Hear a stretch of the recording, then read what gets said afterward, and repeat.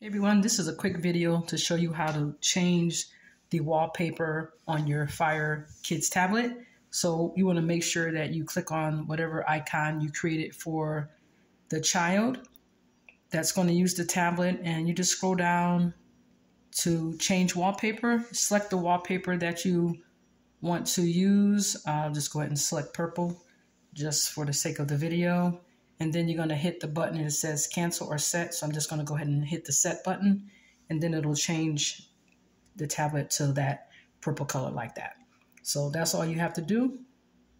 Again, you click on the icon, select the wallpaper color that you want, and then hit the set button. Okay.